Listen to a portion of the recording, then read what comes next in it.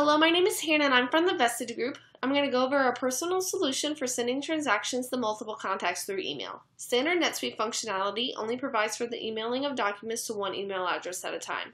The Vested Group has created a solution that allows NetSuite users to send estimates, sales orders, and invoices to multiple addresses within one transaction.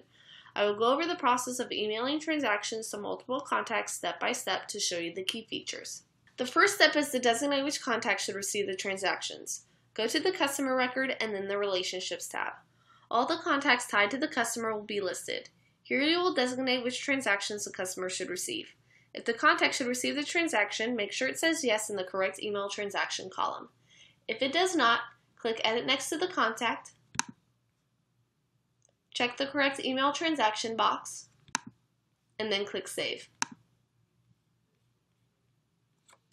Now you are ready to send transactions to multiple contacts. I'll show you the process of sending an invoice, which is the same for sending estimates and sales orders. I have created an invoice and it is ready to be emailed. In Edit mode, go to the Communication tab and check To be emailed.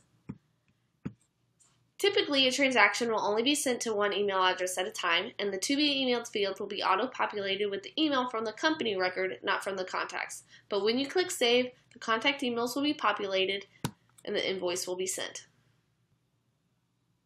To verify the email was sent, go to the Communication tab on the invoice record. Here you can see all the designated contacts have been sent the email containing the invoice. And that is the Vested Group solution to emailing transactions to multiple contacts. Being able to email transactions to multiple contacts is just one of the many NetSuite solutions our team has developed.